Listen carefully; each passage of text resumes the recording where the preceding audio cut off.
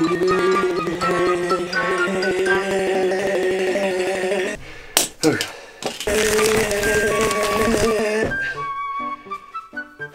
red hydrogen one. Oh boy, this thing is actually really big. This thing actually flopped so hard, it made me buy a copy of Windows Vista just to have something more successful in my apartment. But I bought one anyway, and maybe you should too. Let's talk about that.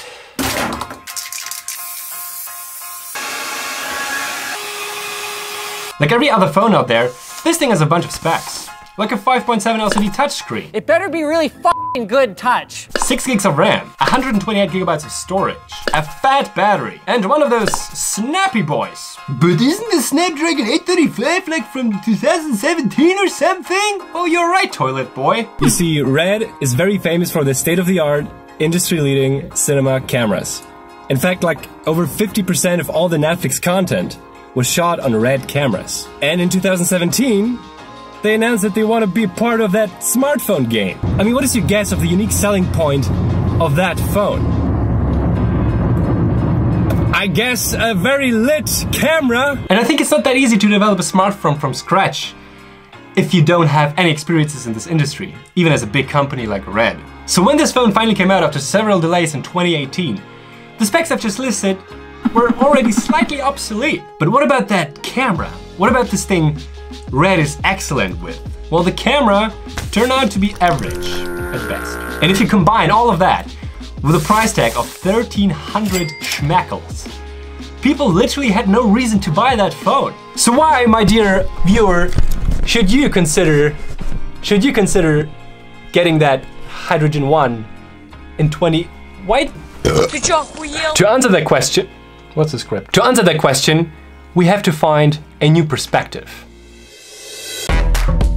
First, forget about the obsolete hardware on paper, because that thing is quick. Listening to Miranda Cosgrove, answering very important mails, stalking a friend on Instagram who became self-employed and I'm totally not jelly at all. Checking stuff on YouTube, Netflix, and your face. I mean, this thing is quick, and you gotta let go. I know we all struggle with that, but you gotta let go of Red's unfulfilled promises of a cinema-grade camera. Because this camera is fine.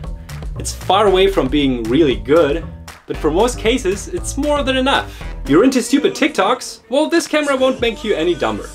You wanna take a picture of your cute cat? Fucking meow you go. But the dynamic range! You shut your mouth, toilet boy. Stop seeing the Hydrogen 1 just as a failed and discontinued first-gen flagship. Because in contrast to Virgie's high-quality headlines, this thing is more than just a failed piece of overpriced garbage. I've been using this thing as my daily driver for a week now, and I can easily tell you the things I personally like about this phone, but also the little quirks I don't. First and foremost, this thing is massive.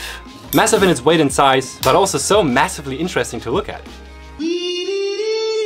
In a time where everything is a glass sandwich with edge-to-edge design and stupid little notches, you really just gotta appreciate Red's design language here. And guess what? I actually enjoy having stupid chins on my device. Now I can comfortably hold my phone in landscape, because having it comfy is the minimum requirement to watch Ang shredding Fireboy Ozai. Speaking of Ozai, the fingerprint scanner / home button on the side is hot AF. No, seriously, I really love it. The placement is just perfect.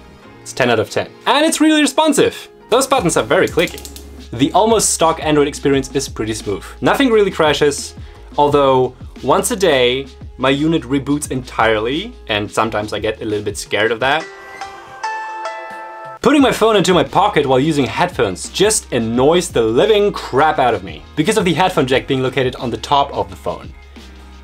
But at least there is one, I guess. And hey man, believe in whatever you want, I'm not trying to convert you to anything, okay? But I believe that this whole 3D gimmick is actually kind of fun. Oh, but how does it look like? I mean, there is no way to show it on camera, right? Go and try a Nintendo 3DS. It is the very same effect. So, behind its brand being famous for making high quality cinema cameras, and behind all the bad press, and behind all the hocus pocus this phone has to offer, the Red Hydrogen 1 is a proper mid-range phone. And with the right price tag, it isn't that bad of a buy. And guess what? I bought mine off eBay for just 100 bucks. Yes, I bought it used, and Red probably won't support that phone anymore, but for 100 American freedoms, your alternative would be something from the Yumi Digi universe. I'm talking about low performance plastic bombs. So under which circumstances should you actually consider getting a Hydrogen One? If you desire a spec'd out flagship with constant updates and warranty, and a space zoom camera and a punch-hole display, don't get this one, obviously. If you're looking for a proper mid-range smartphone, which covers all your daily needs and doesn't make your parents question your financial decisions, you could get the Hydrogen One, but I would rather recommend you to check out the Samsung Galaxy A series. Those things have the best bang for the buck. Yeah, I know, big fanboy here. But if you, sir or ma'am, have 100 Independence dollars in your budget and you don't want to spend it on low-cost plastic garbage, then yeah, sure, get the Hydrogen One. And if you're a tech person who's looking for something truly different, without having the budget for a Galaxy Fold, if you want an absolutely interesting phone, a great conversation starter, or even something like a collectible, because Red doesn't make them anymore and there's just a small number of them out there, then I absolutely recommend getting that phone. Alright, it took me like a million takes to shoot this because I haven't talked in a while. Yes, I don't talk outside my YouTube videos. Thank you so much for watching, I really appreciate it. Oh look, he's talking different now, because he's not talking from a script. Maybe I should reconsider making scripts. This thing is actually pretty cool, I enjoyed it, I enjoyed having it. I have a different SIM card inside, so I'm just gonna keep it as my second phone, even this thing is actually very stupid to have as a second phone. Why? Because it's heavy. It's heavy as fuck.